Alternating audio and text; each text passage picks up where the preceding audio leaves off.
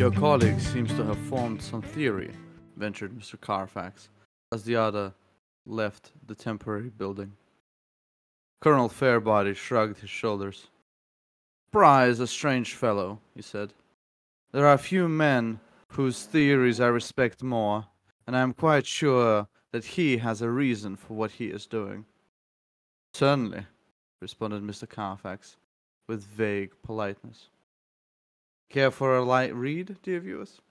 Well, tonight, Robert Gibson, XJ, and I, Nikita Zuev, are looking at another work by Francis Durham Grierson, The Iron Room, published in the very next magazine of the Weird Tales straight after the October issue of 1923.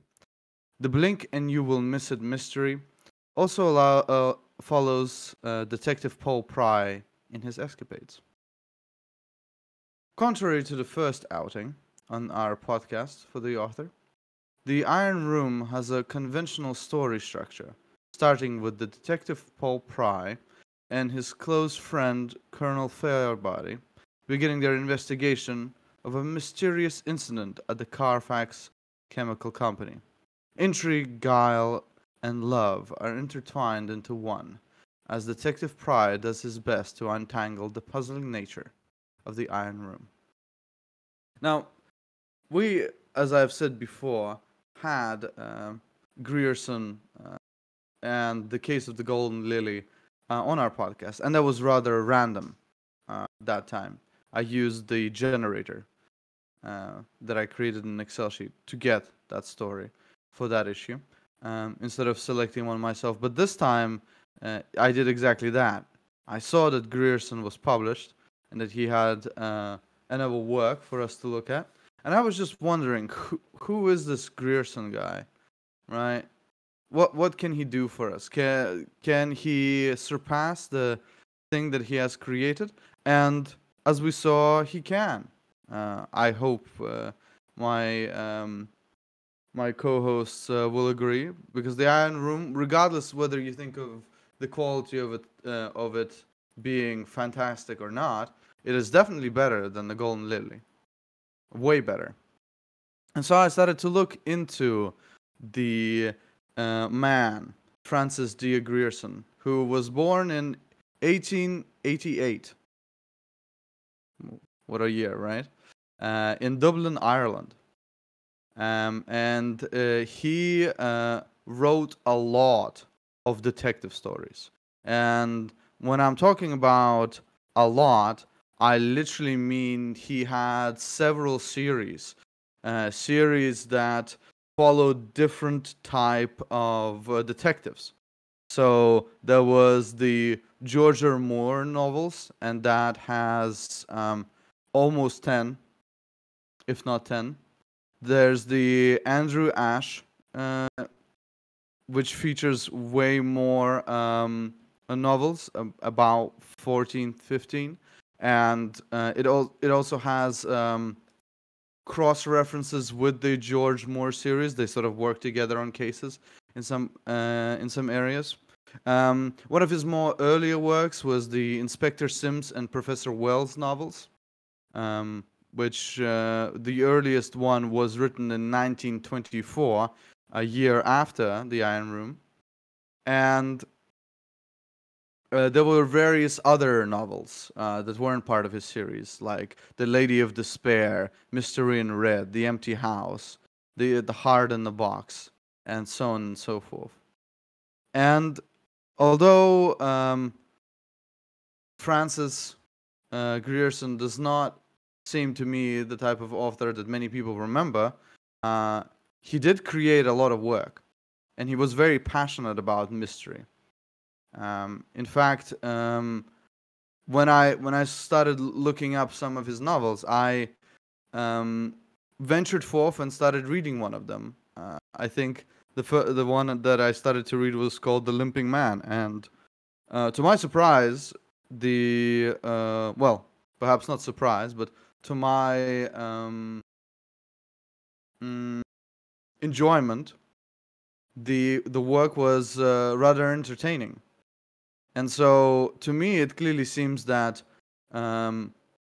after moving on from writing short stories, Mr. Grierson had a pretty good career back home in London, um, where he died. He died in 1972, and I got to thinking about detective stories in general, and I sort of recognized without ever really placing it in my head before that I mean the most famous of all detective stories come from England, right? Sherlock Holmes. So I wonder what made this individual write all these stories. Were they influenced by Sherlock Holmes? But that's enough about the offer for now. Um, as far as the Iron Room itself is concerned, I think uh, it would be rather interesting to see what my co-hosts think about the story. So why don't I pass it on to Robert? What do you think about the Hmm. Iron Room? Right. Well, I first of all, I'd just like to say that I quite like his style. He's kind of very well. Let me read a sentence.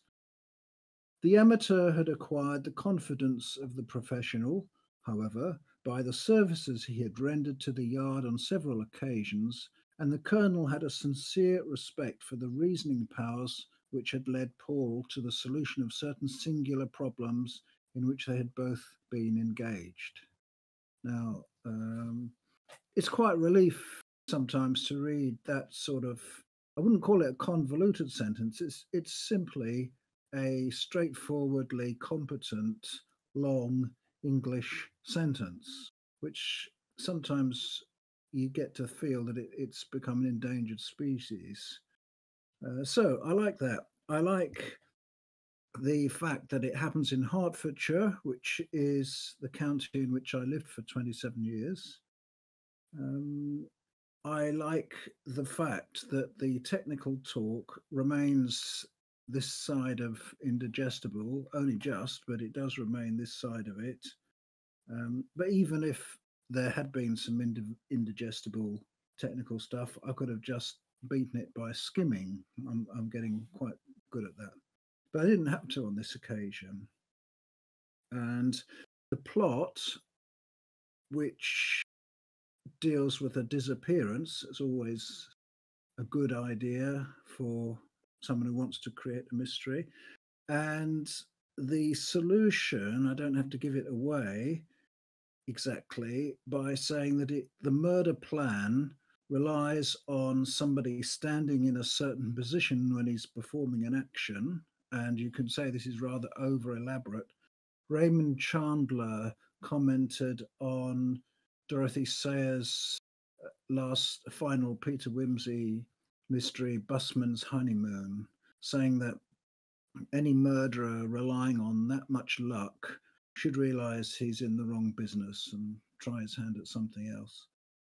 But Hmm. nevertheless, I, being a tolerant chap, believe in the plot when I'm reading about it because I like to cooperate with the author. If he's good enough to use his skills to write an entertaining story, then I'm like somebody at a pantomime who joins in with the, oh, yes, he is, oh, no, he isn't, he's right behind you, that kind of sentiment. So there we are. For all those reasons, I like the story, and I suppose I expected it to have a technical solution, and it does. There are clues scattered through the story to justify that solution retrospectively. So yeah, I give it the thumbs up. Yeah, I like the fact that there's this whole thing about um, having the clues right in front of the reader, and although you're shown them, you can't really put them together until the detective does. I think that's done really well in the Iron Room, Hmm. um, and you know, you sort of get this feeling of like, okay, but why are we being shown this? What is the reason behind being this information or this object? And then when it becomes clear, it's very satisfying. Sort of have this aha. interesting. Um, Hmm. this is how this whole thing went down, and these objects were used thusly. Yeah. What about you? Actually, what did you think about the Iron Room? Uh, First of all, I agree with both of you. It is a definite step up from the Golden Lily. Not just in terms of the scope of the story itself, but also with how much more elaborate the setup is, which is actually very important for a detective story, because I always feel that one of the most important things about writing a proper detective story is that the clues that are available to the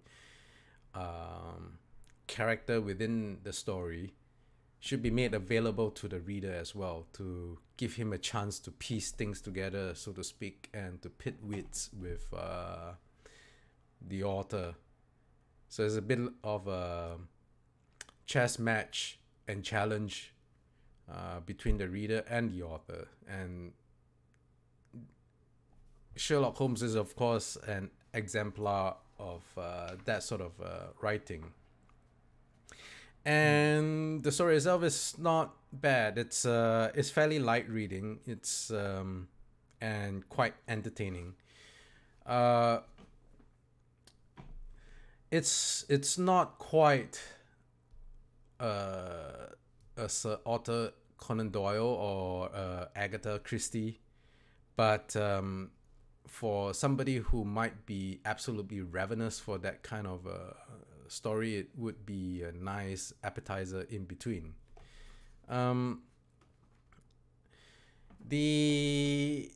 The beginning of the story starts out fairly well structured. You have Colonel Fairbody coming in and then talking to Paul Pry, which starts the action right away, which is I feel like a really great way for a short story to start off, as you don't waste too much time meandering about. And then you have the you have the discussion and the interview in the room with Mr. Carfax. And that is also a great way for a short story to set up the physical evidence of the story. The low point of the story for me is when Miss Carfax came in and Paul Pry was asking some questions, and he immediately jumped to shall we say a hypothesis that Miss Carfax, the one of the person involved, the person who was killed, might have felt something for Miss Carfax, and that, to me, so there are two things wrong with that particular setup. One,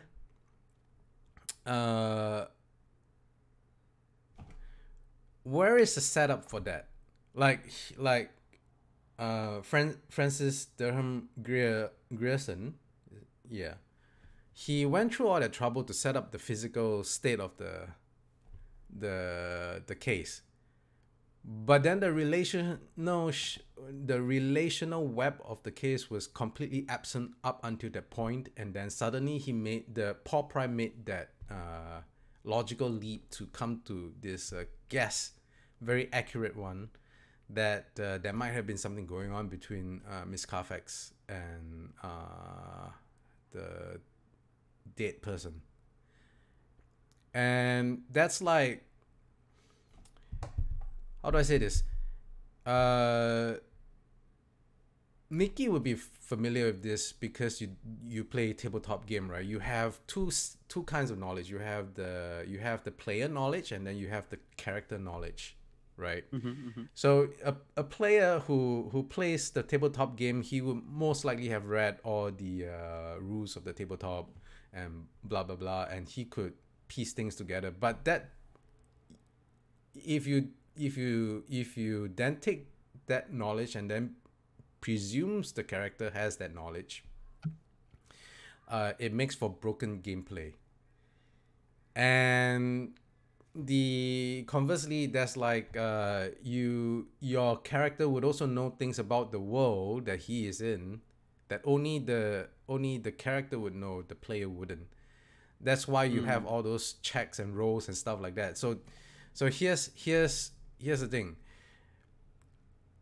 The leap in conclusion for that particular scene was all character knowledge.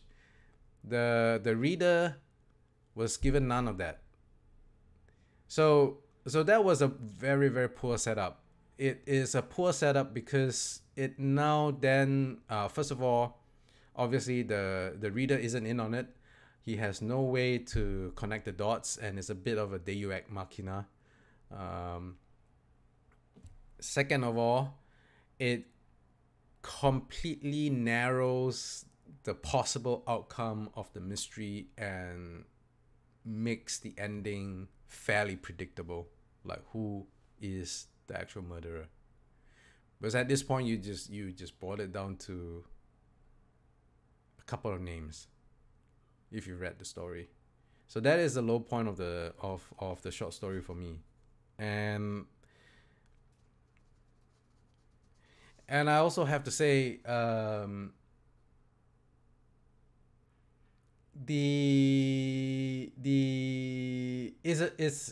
it's interesting that Mr. Grierson took this particular direction as well, because I see that as more of a Agatha Christie kind of a style of writing, where she is more psychological. Like her detective novels are less based on physical setup like Sherlock Holmes is. Her novels are more like the mind webs, like the relational and the emotional web that connect all her cast of characters, and she does that really well.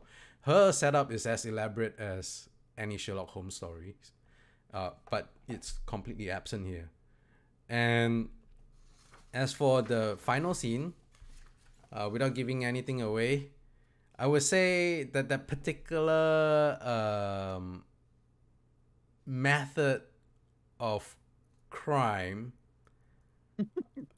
shall we say, is I mean, it was the same thing in the Golden Lily. He used the same thing. It's the mysterious force known as electricity. I'm like,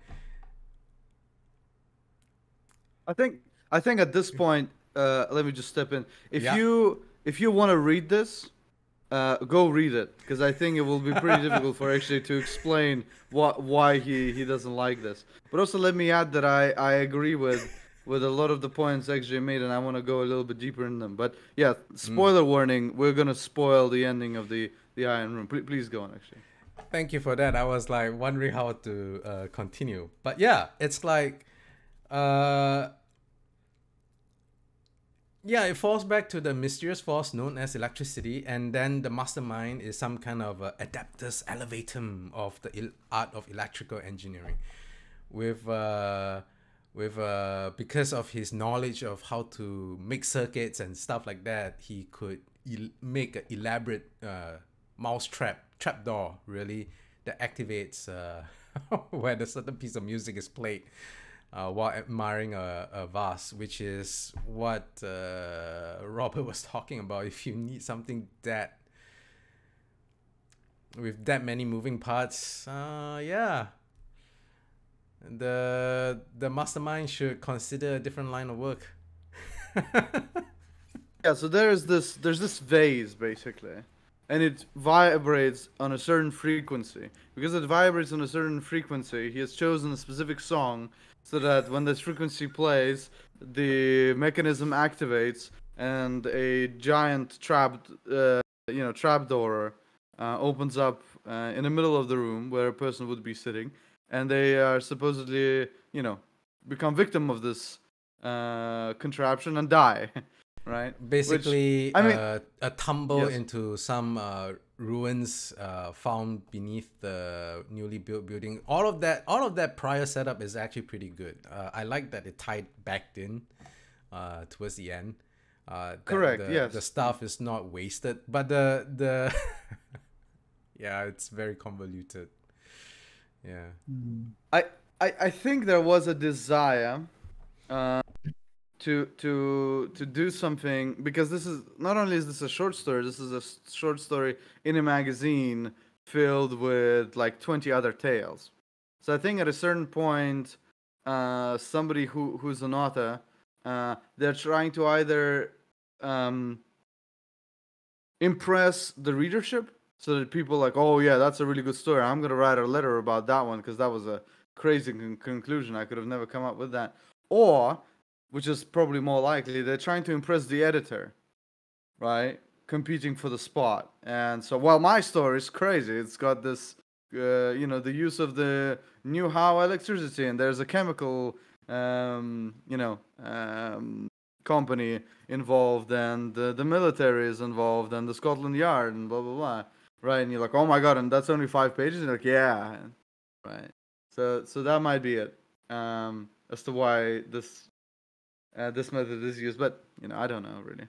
I am gonna read some of the novels of Mr. Grierson, because I'm fascinated by his style, and I want to see how it has evolved, because 1923 is basically the beginning of this gentleman's career, right? 1924 is one of his first novels, if not the first novel. Which is very interesting because that would be 7 years before the death of Sir Arthur Conan Doyle.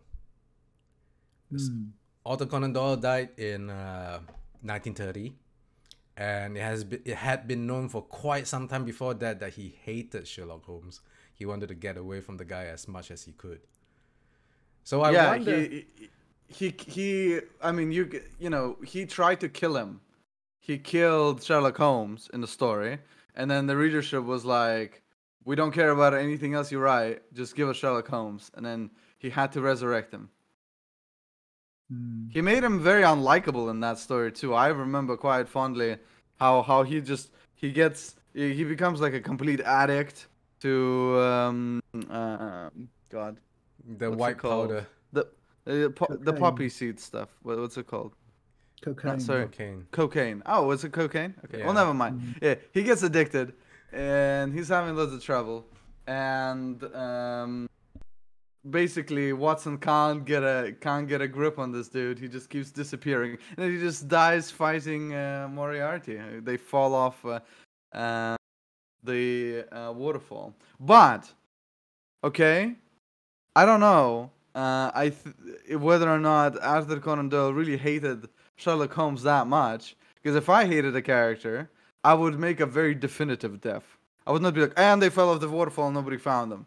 Okay? That's just asking for it to come back, right? No, so there's a YouTube channel called Tales Foundry, which did a segment on Sherlock Holmes that I watched. Yeah.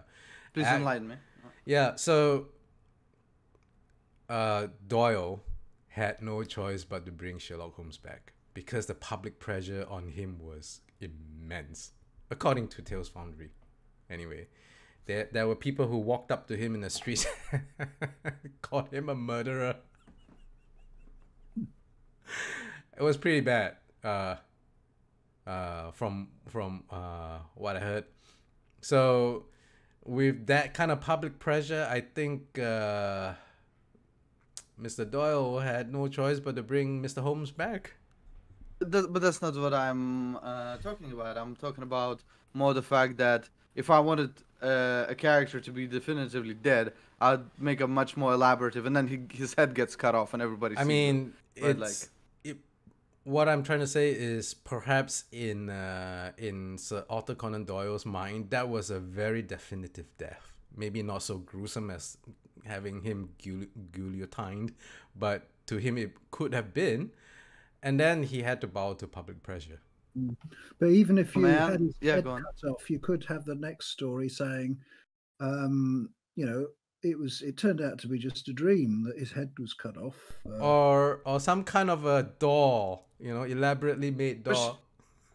Both of you are quite correct. But what I'm talking about is the ending literally says that no one found the body, right? It's like you're asking to come back. Is what I'm So talking what you're about. saying is perhaps deep down he wasn't really sure he wanted to kill him. Yeah, that's right. That's right. Interesting.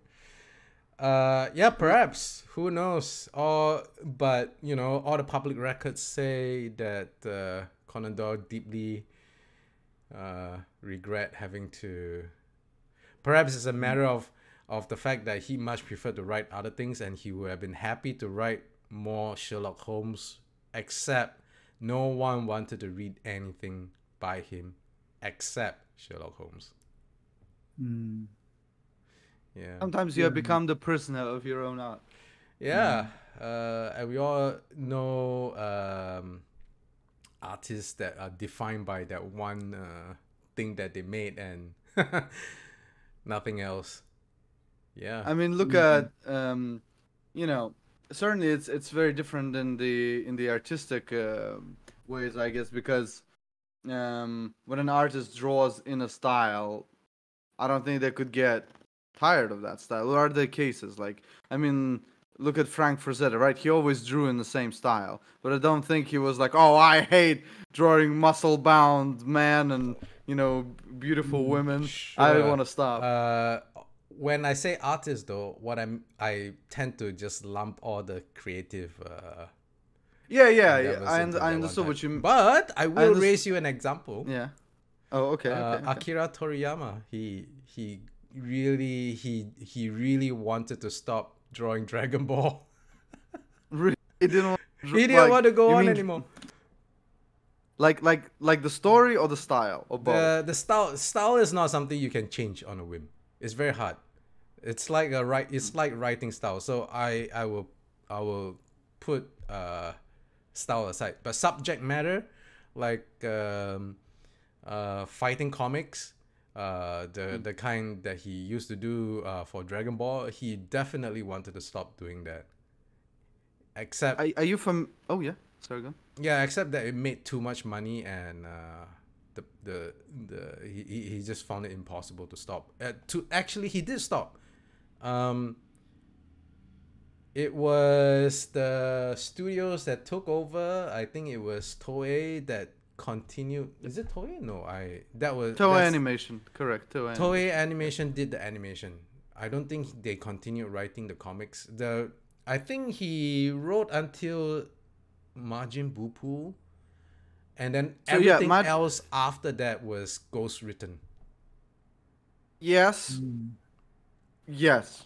So it's very hard to distinguish what was going on with the anime at the time and the manga at the time, because the anime is like, for you to understand, Robert, Dragon Ball is a series that is so popular that people from Brazil and Japan have consumed exactly the same media, right? And they can connect with one another without understanding the language of one another. One of them just could go and say Goku, and the other would understand what he means and who he's talking about, right? It was a huge thing. It still is a huge thing. Not as big as it was in the 90s and the early 2000s, but you go to any small store or even a big store that sells T-shirts, there's gonna be a Dragon Ball Z T-shirt somewhere there.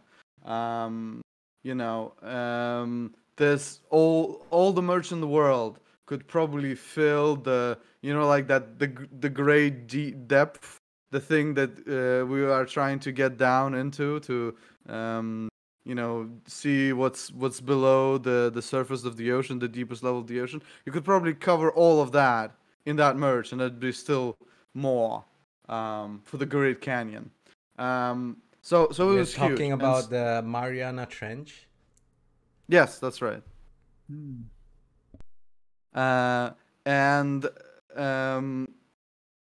the story really doesn't matter. The story is like Superman, basically.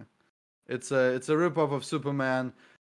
Kid comes back, from an alien planet, comes to the Earth, and he gets picked up by a nice individual who trains them until that individual is killed, and the protagonist Goku, he has to move on and become stronger and stronger and stronger. With the added bonus of because Akira Toriyama has learned from consuming Superman that he could do Superman but better, and he made it so that it was Goku's fault that his father died.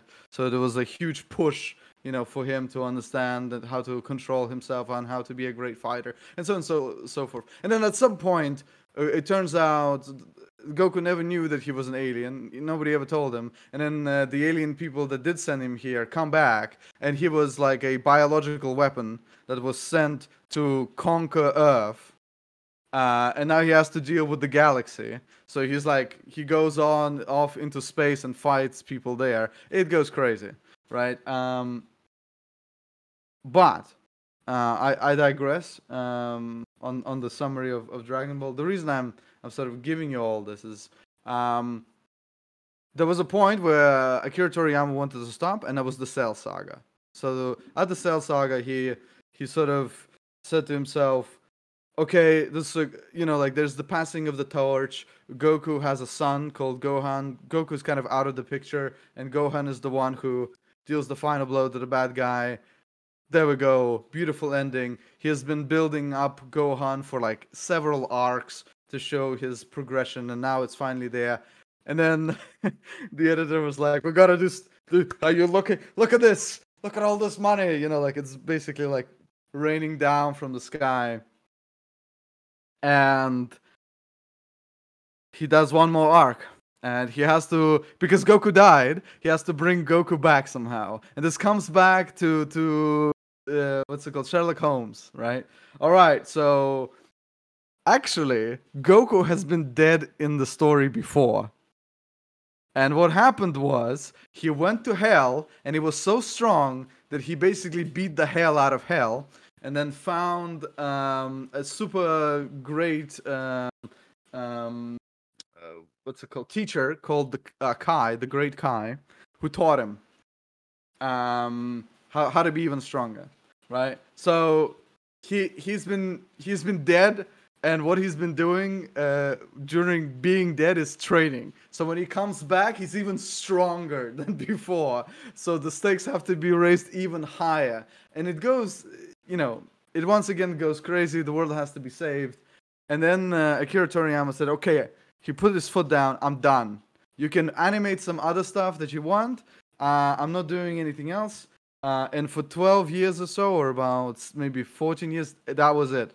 He didn't get himself involved until he approved and co-wrote a script for a straight-to-DVD movie. Oh, well, no, actually, it was shown in theaters. Called... oh, God. It involves a god.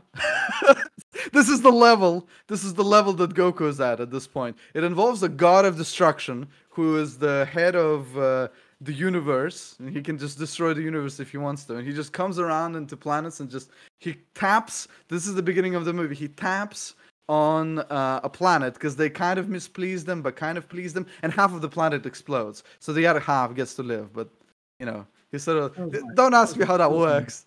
Yeah. Sorry, what did you say? I was saying it sounds like Warhammer. No, it's worse because it's drawn much more pleasantly. So all of the thought process that you would have to go through in Warhammer, being like, man, war is hell and it's all horrible. Here is played for a comedic effect that he destroys half the planet. Dragon Ball is a comedy, kinda. In a lot of ways, at least. And anyway, so he does this movie. Obviously, Goku doesn't beat God of Destruction, but he ties with him somewhat. There's a whole new transformation. He gets even stronger. And Akira Toriyama gets his flame back, and he starts working with the team a little bit to push all the stuff through. And Oh, then he he gets sucked cold. back then. Yeah, he got sucked back in. So there was a new TV show. There was like a new manga that's still going on. But now, so after a few issues, Akira Toriyama stepped back and basically said, this new guy. I think he gets me, and he's not even ghostwriting it. He's just writing the new manga. That is hilarious. Well, I kind of stopped following Dragon Ball for a long time now. But so thank you for all the background information. Now, No problem. to bring it back to the Iron Room. Oh yeah, we're discussing a detective story, huh? All right. Well, there's one way to bring back, Dragon Ball into the discussion with the Iron Room, or the other way around, should I say? I think one solidifying thing that XJ brought up about any narrative is some sort of a human connection to the individuals. And while I will commend how the story has been written when it comes to the technical side, right? Like how the prose itself reads and is written, and also the mystery being interesting to follow. I think, just like actually, that the human side is lacking in a lot of ways. And one of the main components of that is the fact that Paul Pry just assumes that this woman had some sort of a relationship with this individual. I mean, the way you could change that line like this and sort of have a different meaning, he could have just said, so what was your relationship with Mr. Vane? What kind of a relationship was between the two of you? And she could have just told him, just like a human being, hey, yeah, he was kind of into me. And then you would need to have this thing. But I guess maybe Francis Grierson, he wanted Paul Pry to come off as really intelligent, that he has already guessed that there was something between the two of them, or something like that. I mean, that's just me trying to guess, right? But even Paul Pry himself, I don't really understand his personality. He is weird, but he is polite. He is intriguing, but he's also dull. He's described in various ways in the tale, and I can't really pin down Paul Pry in my head. And I mean, that's bad. If I can't pinpoint the protagonist and have an image of him or get his personality, I think that the prose is failing at doing something. Wouldn't you agree, gentlemen? Not sure. I'm not sure. I'll tell you what. This story's made me think about the detective genre in a wider sense. Partly to do with XJ's point that the story doesn't give the reader the character knowledge to solve the mystery. But I think that actually that's often got to be true in a detective story. You've got to hide some of the character knowledge from the reader. Otherwise, you might as well just tell the reader straight off who did it. Now, some detective stories, or other crime stories, make it obvious from the start who did the crime, and the object is not to find out who did it, but to try and find evidence to nail the obviously guilty person.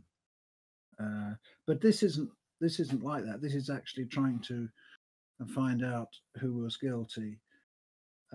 I think that well, it's made me think that detectives. It may be that in order to enjoy a lot of detective stories, one has to really give up on the idea that it's a sort of chess game with the reader, and instead, here's my radical reinterpretation of the genre now, instead look upon it as a kind of branch of fantasy literature in which detectives are a special kind of breed of intuitional wizard. So they are allowed to know things which an ordinary person wouldn't know by methods, intuitional methods which they may not understand themselves. And thereby you lose a lot in that you lose the confidence that you can share the clues with the detective and have a go at solving it yourself, and that might mean a lot to a lot of readers. But on the other hand, what you don't lose is what to me is the big advantage of the detective story, and that it simply gives some sort of excuse, some sort of frame to hang a plot on, which is interesting for the same reason that a good historical novel is interesting. That is to say, because detectives have to work out the details of a situation, it actually tells the reader a great lot about the assumptions of the society in which it's set, the nuts and bolts of life in that society. For example, here in the 1920s, if it really is set in the same period that it was written, I'm not sure about that. But certainly with Agatha Christie, Dorothy Sayers, Arthur Conan Doyle, and also the Raymond Chandler books, who were set a bit later, they're fascinating as historical novels to me. You can find out how things worked. I mean, I dare say a lot of it may be mistaken, but the authors usually seem to know what they're talking about. So there we are, reinterpretation, detectives as intuitional wizards. For all I know, that may be true in some cases. I think some amount of character knowledge is unavoidable. Permissible.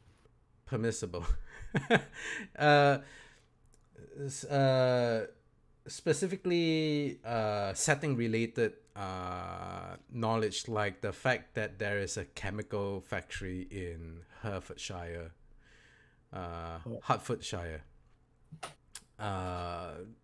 Those are things that is within the setting itself that the readers would have no way of knowing, right? Although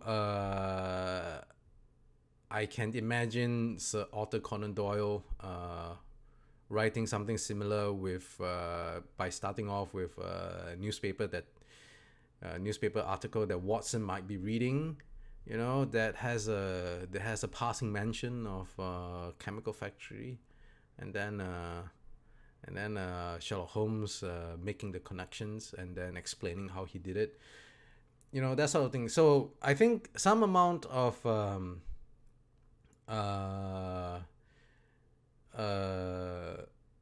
character knowledge is unavoidable in a detective story, specifically dealing with setting issues. I think the problem with using too much of that is in a detective story is that it stops being a detective story. So I think it's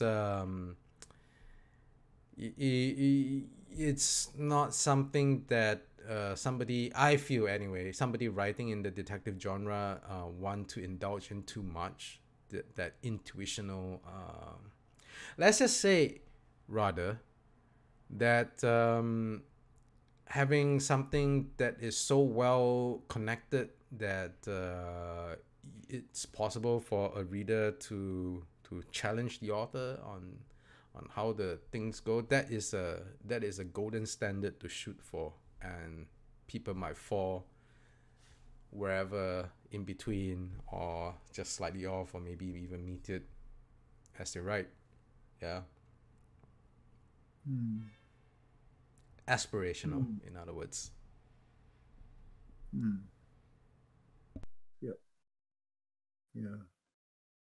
The bulk of it has got to be something more traditional. I agree, but even so, some really good works classed as detective stories, I'm thinking of Nemesis by Agatha Christie, for example, largely are largely character studies,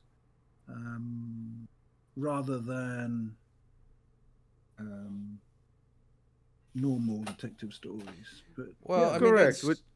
Sorry, go ahead, Nikki. Correct, which is why I was saying that this was certainly lacking for me in this story. I Mm. wanted more out of Paul Pry as a character, because I don't care who died and who killed and who went missing. What I care about is the guy who's solving it and the people threatened by this mystery or the situation. You could write a really compelling story where the protagonist is actually the guy who did the crime, or the person, the girl who did the crime. And you Mm. could make very compelling why they did this, why this person did this, um, why she or he did it, and not only that, but make the detective the bad guy because they're chasing our hero, right? By simply using the reader's own desire to see the protagonist prevail against them and make them root for someone evil. So that has been done in many great movies like Scarface. I mean, the entire cast of Godfather. They're all horrible people. They kill one another. They live outside the law. But you really want to see this house, those mafiosos that have been threatened at the beginning of the movies, of the movie that we are following. You want them to succeed because they have been framed as these underdogs that have been attacked, and you're like, oh man, something's got to do. What you really should be thinking, if you are a law-abiding citizen, is some police officers should come out and arrest all of these people, all of the involved parties, right? Well, it wouldn't be any good because the police officers are as crooked as the mafia in. That is true. Yeah, That's for sure. But you get my point, right? You yeah, understand what I'm talking about. The power yeah. of the author is to make the reader care about the protagonist. You could have fantastical world building. You could have amazing set pieces. You could be the best author of fight scenes. But if you can't make the reader connect with the character, I think you're gonna be hitting that ceiling, and you're never gonna be passing it. Because if you can't make the person care for the protagonist, I think like you're not gonna be elevating your work to the next level. And I think this is the problem with this one for me, because I don't relate to any of these people. This is just a nice story to read, but it hasn't really made me feel ever which way about anyone in it. The one and only Agatha Christie novel I read was Murder on the Orient Express. Her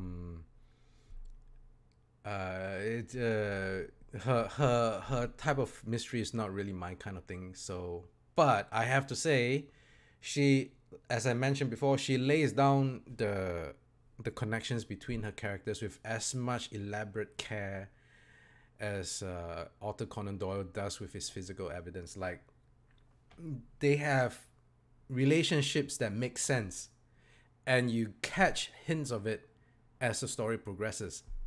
So it's not something that just came out of nowhere as abruptly as this Paul Pry asking Miss Carfax whether Wayne is Vane rather is into her. I mean, Yeah, involved with her. Yeah.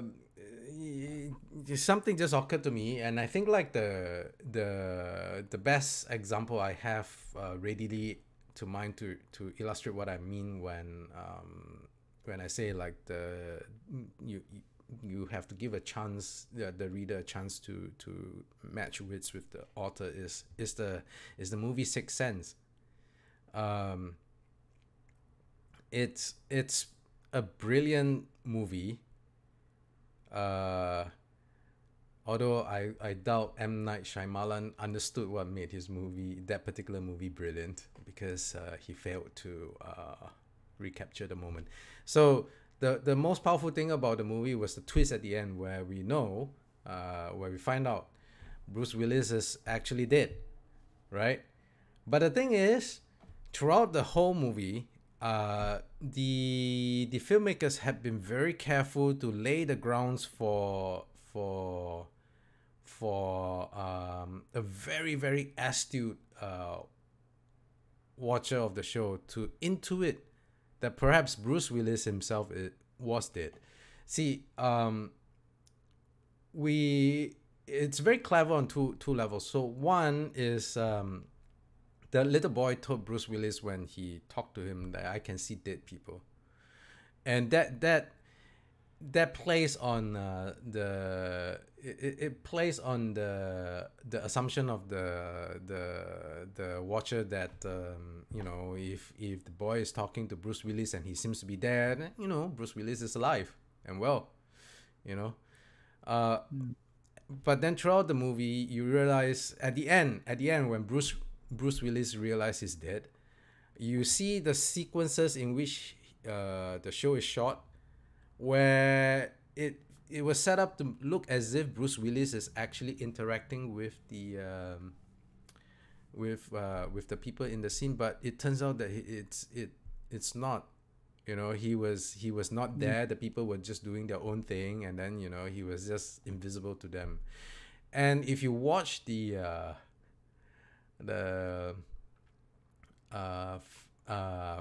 filmmakers interview, what they said that what they did was, in every sequence where there's a dead person, there's something red in that shot that announces that this a dead person is in the shot. So when I was watching the show, I completely missed that. Then I went back and watched the show just because of that, and I really tried and watched every frame, and it turns out it's true. Every scene where there was a dead person, there was something red in the shot. So that is a example of a setup that is right there in front of your eyes. If you pay attention, you can catch it. And I think that is a well-written detective story should be able to have that thing going. Yeah, I think this, there's very little that I could add or disagree with in what you said. I just like to say one of the two examples of works that we looked at and was very good at connecting you with the character, irregardless whether or not I feel like that work was good. Brother was very good. Very recently we looked at it, but it was very good at connecting you with the titular brother. You could really you feel his struggle and the fact that he had to stay all his life in that house. It could, and for me it resonated with me. And actually a story that was done for the short story challenges by Kaz, Old Friends. I think that tale made you really feel for the two individuals that are talking to one another with all but dialogue, and I think that is a commendable thing to do in a short story where you are using dialogue only. There you go. I think the Iron Room is fine. It's a little bit more than fine, I guess. It's a good tale that has been written well with well constructed prose. Certainly better prose that I could do at this point in my career. Right, like the commanding authority that Grierson has over the English language is commendable, and the mystery itself is also good. It's fun to follow. I mean, the resolution, you can take it or leave it, but the following, which is probably the most important part of any mystery, is fun. Still, there are certain aspects of it that are lacking for me. So Do you have anything else that you would like to say, or should we move on to the scores? Well, this has been a really good discussion about this wide-ranging discussion. So it's made me think we should do some more detective stories, perhaps. But yeah, I like the story, and I'm prepared to give it a high Go on. score. A I think high maybe score, okay. I'd give it maybe a 7.5. 7.5. Oh, okay. It's not so far away from my score, but I would actually interject and I say I don't think it's detective stories or not. I actually think it's the discovery that keeps happening with the weird tales. Out of the 6 now stories that we did, uh, I think we found most of them at least fascinating, and I think only Osiris was really a dud. Everything else we kind of had something to say. Some, but detective stories are also fun. So, and I cheated. All right, I cheated this time when it comes to Weird Tales. I didn't randomly generate a story for the 6th issue, so maybe I'll take a random one from the 6th issue again next time we do Weird Tales. But anyway, yeah, I think that the viewer, you've heard everything that I've had to say really about the story. I'll give it a 6.5 out of 10. And I would give it a, you know what? I'd give it even a point more if I could care about Paul Pry or someone else in the story. But I can't. I don't care about them, unfortunately. Actually, what about you? What is your score? I'm gonna give it a 5.5. And the reason for that is I think Paul Pry is a prototype for future works for Mr. Grierson. You can see his, like, if this is his early works, I imagine like further novels in the future novels that he writes would have more refinement.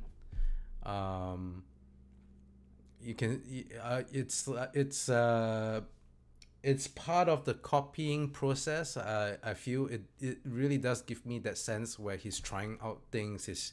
He's a little bit like Khal the Conqueror to Conan. Yeah. So it's a diamond in the making, so to speak. But it's clearly not a diamond yet. So 5.5. Still an entertaining read. If you have nothing better to do on a Saturday morning, this is a good story to pass half an hour of your time.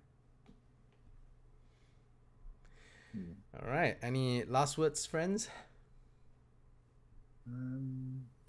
If any of our viewers find a treasure trove of where one can find Grierson books, let me know, because it has been actually pretty hard to find any of his works online.